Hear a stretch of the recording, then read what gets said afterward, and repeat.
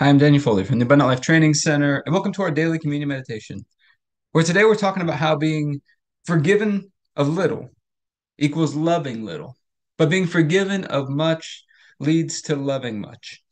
And so this is a passage of scripture that Jesus speaks when he's talking about Mary Magdalene. Over the last couple of days, we've talked about Mary Magdalene, how she broke the expensive jar of perfume. She poured it onto the body of Jesus. The disciples were giving her a hard time about it, saying it could have been sold for a year's worth of wages and the money given to the poor, but Jesus told them to leave her alone. He said she had done a beautiful thing for him. And then I find it very interesting that when Jesus raises from the dead, Mary Magdalene's the first one to see him. She's the first one that he appears to when he rises from the dead.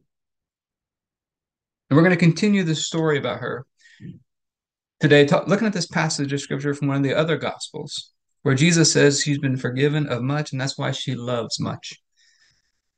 So let's take a look at the scripture. This is Luke chapter 7, verses 37 through 47. It says, a woman in that town, talking about Mary Magdalene, who had lived a sinful life, learned that Jesus was eating at the Pharisee's house.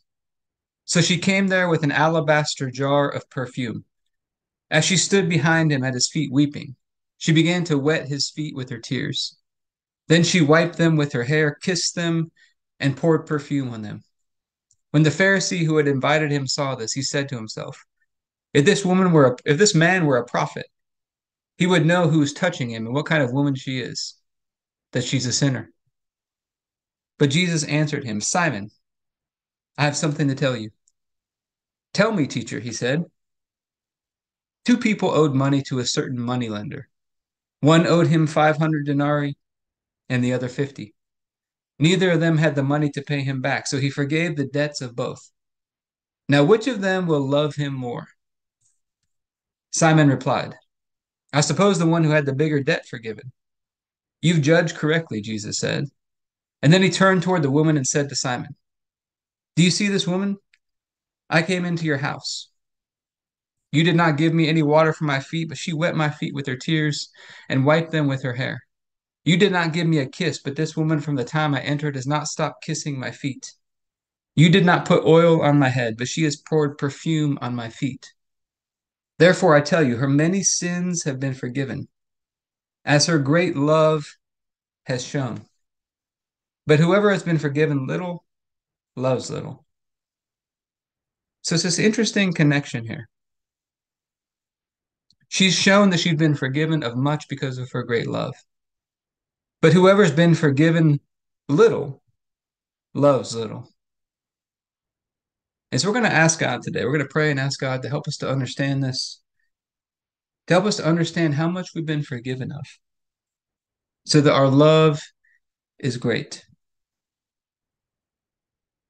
And He helps us to walk in this from this point on in our lives. Heavenly Father, we're just so grateful for this passage of Scripture, and we're grateful for the forgiveness that we have because of Jesus in Christ.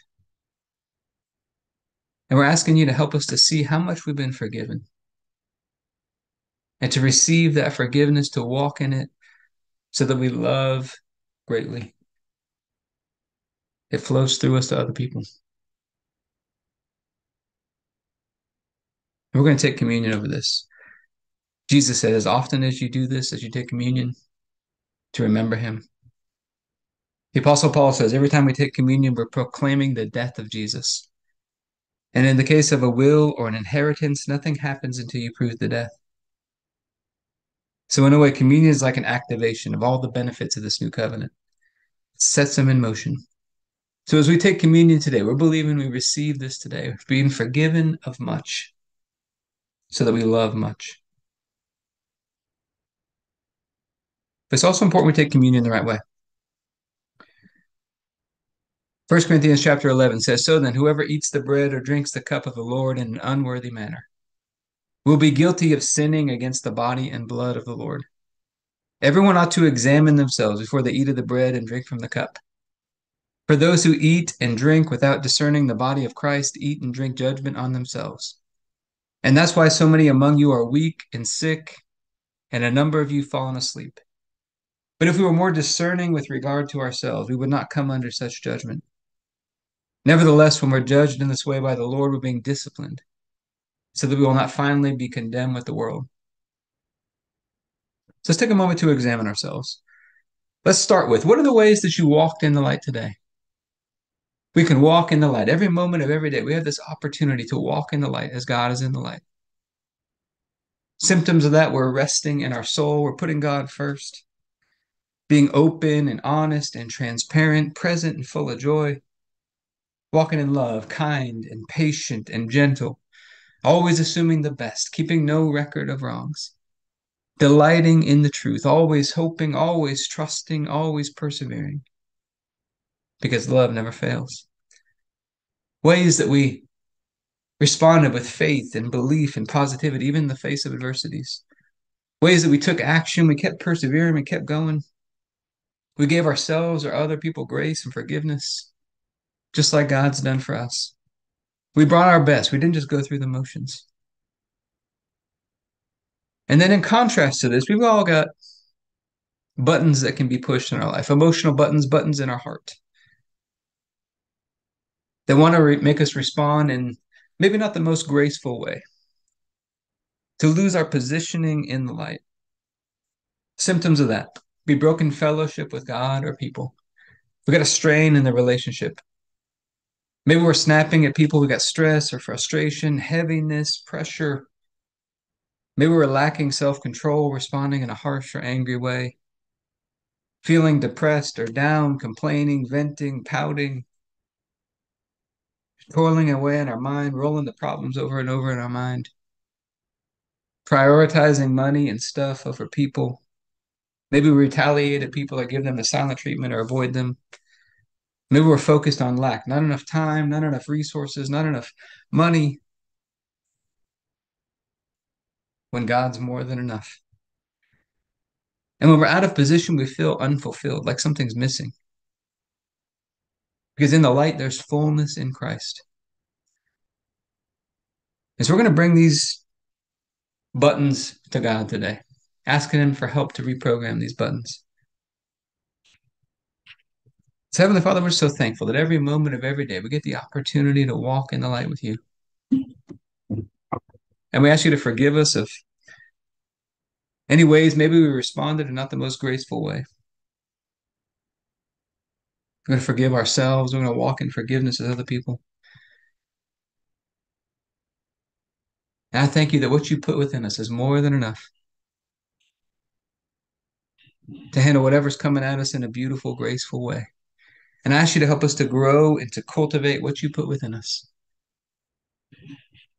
So that those things that used to push our buttons, we respond to them in a beautiful, graceful way. And we thank you that the night Jesus was betrayed, he took the bread and said, "This is my body, broken for you. Do this in remembrance of me." We'd all missed it. We'd all turned to our own ways, and God laid upon Jesus the punishment that we deserved. And by his stripes we've been healed. He was crushed, he was destroyed, he was smitten by God, so that we could be right and holy and perfect in God's sight, all through his one sacrifice. And God raised him up from the dead and seated him at his right hand. And he raised us up together with him and made us sit together with him in heavenly places. And communion is a celebration of our union with him, being joined together as one. So, Father, I thank you for this bread and ask you to bless it in Jesus' name. If you have your bread, you can take your bread.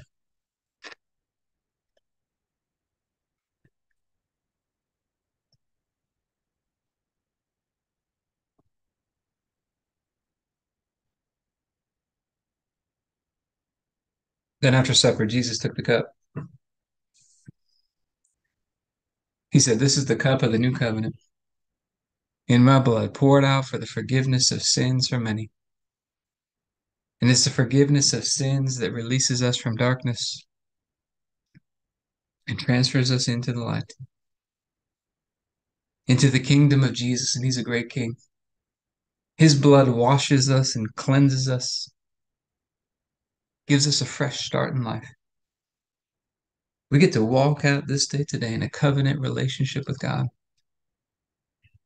So, Father, I thank you for this cup and ask you to bless it in Jesus' name. If you have your juice, you can take your juice.